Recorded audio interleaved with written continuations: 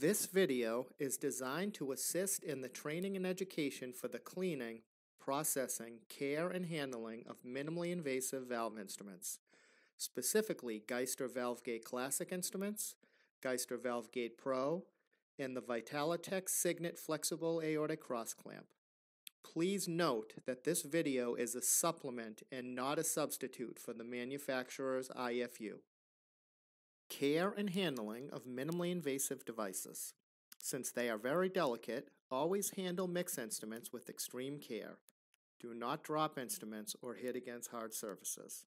Avoid excessive force on the instruments. Any damage or alteration of the device's components can affect the functioning and safety, especially scissors, needle drivers, graspers, and knot pushers. Avoid prolonged contact with saline solution. Avoid strongly acidic or alkaline detergents. Use neutral. If damage is noticed, the instrument should be put aside and sent in for service. Contact your sales representative or the manufacturer for evaluation and repair.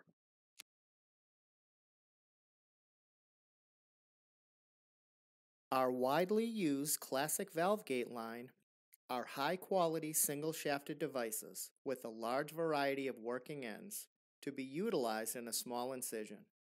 The handles are nicely balanced, black in color, highly durable, and can be ordered in various lengths to suit the surgeon's needs. The classic ValveGate instruments have detachable flush ports that are connected to the device by inserting it into the flush hole on the shaft just above the handle. Then swing the clip on the flush port around the shaft to secure it into place. As seen in the IFU pre-cleaning instructions, these instruments need to be flushed thoroughly after each case, since the lumens of the shaft are hollow and can collect blood and tissue. This can harbor bacteria as well as affect the instrument's safety and performance.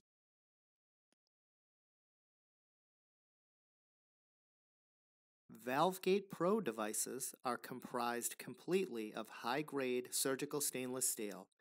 They are ultra lightweight and have perfect balance, and they have precision components.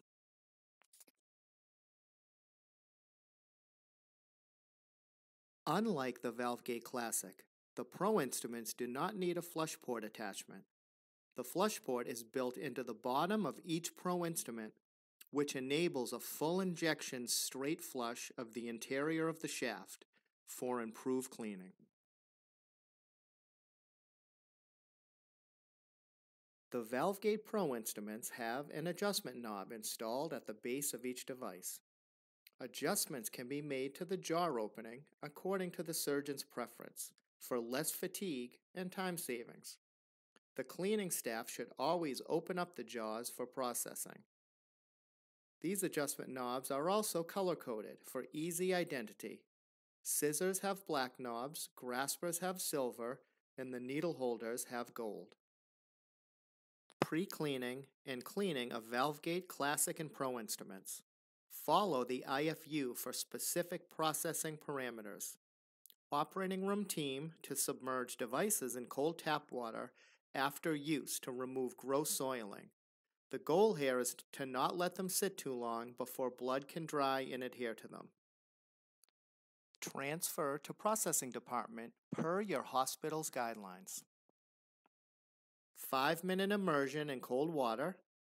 Lure lock and disposable syringe flushing, jet pistol 10 seconds. Brush with a surgical soft scrub brush. Automated ultrasonic cleaning and following your automated cleaning system is acceptable. Dry the devices following drying cycle. Lint-free towel and sterile compressed air may be utilized. If your hospital uses a spray gel in the operating room, please note it needs to be completely removed prior to processing. Lubrication and sterilization. Even if your automated washer has a lubrication cycle, it is highly recommended to lubricate all of your minimally invasive devices using a steam-permeable instrument milk prior to sterilization on your single-shafted instruments and flexible clamp, and any other devices with moving parts. It is important to spray the areas with movable components and to actuate them freely to work in the lubrication. This greatly increases their performance. After lubrication, the instrument should be secured in a tray that has individual device holders, or inserts that keep each instrument secure during sterilization and transport. This will decrease the chance that the working ends will be damaged, and it keeps them free of unnecessary contact with each other. Putting devices loose in a tray can bend working ends, loosen ratchets, and damage the delicate tips of these devices. Sterilization parameters. Follow IFU parameters precisely. Make sure devices are not tightened or in the lock position. Drying time 10 minutes. Store in a dry, clean, dust-free environment. A tray with inserts to secure instruments is recommended. The ValveGate Mini Thoracotomy Retractor is a low-profile device designed for minimally invasive valve surgery through a right thoracotomy. Each arm has 2 pivot points to conform the retractor to the surgeon's preferred position. The retractor is equipped with 2 sets of blades. An additional third smaller size is available. For processing the retractor, it should be disassembled.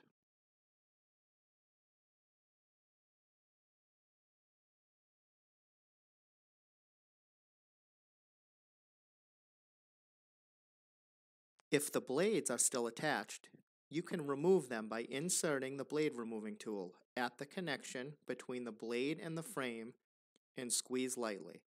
Please note to have your other hand below the blade to capture it once it is released.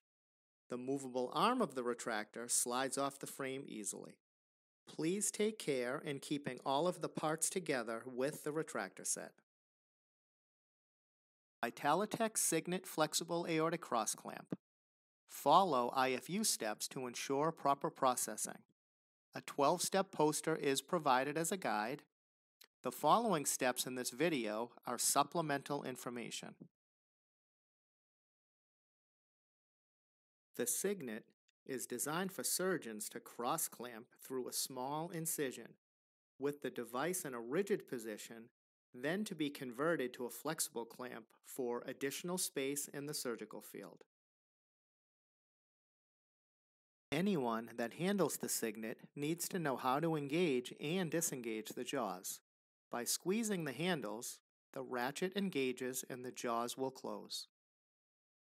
The Cygnet has 2 ratchet release mechanisms, 2 buttons in the front for the thumb and forefinger, and 1 release in the back.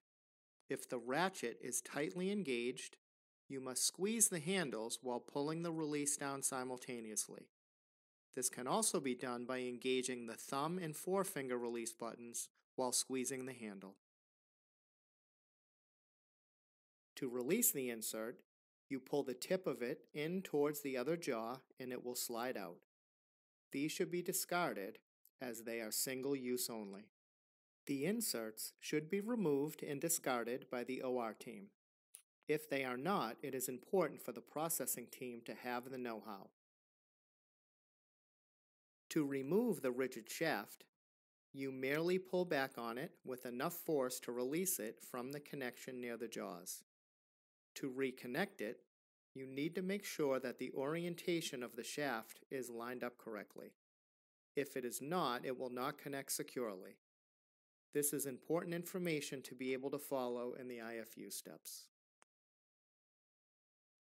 It is important for the processing team members to know the location of the flush port and the flush exit hole, as it is referenced several times in the IFU for critical cleaning steps.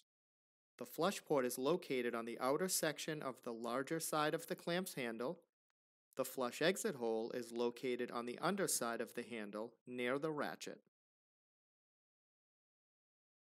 For steps that detail flushing with a closed shaft, you should close the rigid shaft completely and flush with the exit hole open to release the liquid. For steps that detail flushing the rigid shaft, Retract the rigid shaft to expose 1 to 2 beads. Cover the flush exit hole with your thumb and insert the syringe into the flush port. Liquid will release through the opening at the end of the rigid shaft. It is important to lubricate all moving components of the Cygnet liberally with a steam-permeable instrument milk prior to sterilization. This will greatly enhance the quality and the performance of the clamp. Follow the sterilization steps per the IFU. Lubricate with a non-silicone-based lubricant. During sterilization, process with the jaws open and the ratchets disengaged. Retract the rigid shaft until 1 to 2 beads are exposed. Pre-vacuum cycle. Exposure temperature 207 degrees Fahrenheit. Exposure time 4 minutes. The 3 sections of the rigid shaft have a flat side, which enables each section to slide into each other. If one of the sections gets turned around, the rigid shaft won't close properly. If this happens, you will need to rotate that portion of the shaft to make sure all of the flat sides are lined up. Please contact us anytime with any questions or for service. Thank you.